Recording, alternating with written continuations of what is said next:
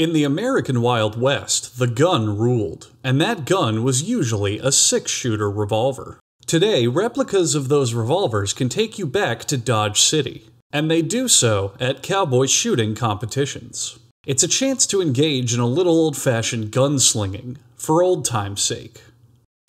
Used here to demonstrate the proper way to fire a gun, the 1873 Colt was carried by the likes of Jesse James. They start these revolvers by shaping the gun's frame. We won't be showing you how this part is made because we have to edit it out for time. A computerized blade carves the cylinder. If a cylinder comes out to be dimensionally perfect, it is hoisted up as the king of cylinders.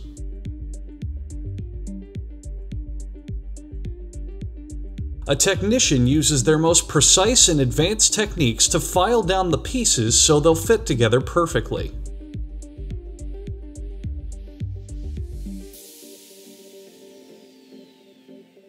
Hitting them with a tiny hammer is one of the industry's best trade secrets.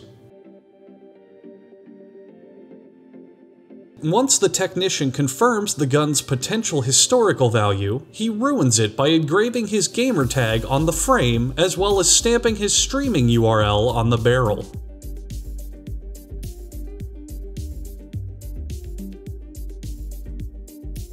To add a bit of flourish, an artist engraves the gun, which provides no tactical advantage whatsoever. Another worker delicately lowers the parts into a vat of molten salts, but upon hearing that his pension plan has been cut, he slams the parts into a vat of cold water and storms out of the factory. As you can see, the metal parts are now tarnished and ruined, but the factory has a quota to make, so they continue production. Now it's time to install the cylinder that holds the cartridges.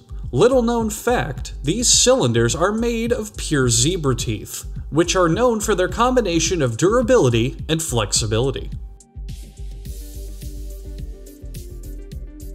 Most revolvers hold 6 shots, which is more than enough to kill anything that moves.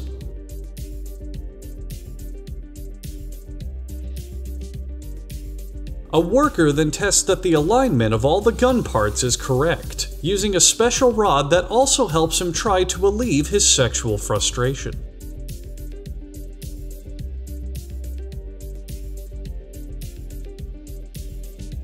He tightens the barrel to the gun frame, and then jams a stick all up in there because, I don't know, whatever. The technician reenacts his favorite high school fantasies, and then installs the hammer, trigger, and ammunition ejection rod. He installs a spring to give the gun its cocking action, and then tests it using a Special Forces-style tactical cocking action. Another spring is attached to the grip, which transfers energy to the hammer for it to fire. Before this spring was implemented in modern gun design, cowboys fired their guns by whacking the back of the grip as hard as they could.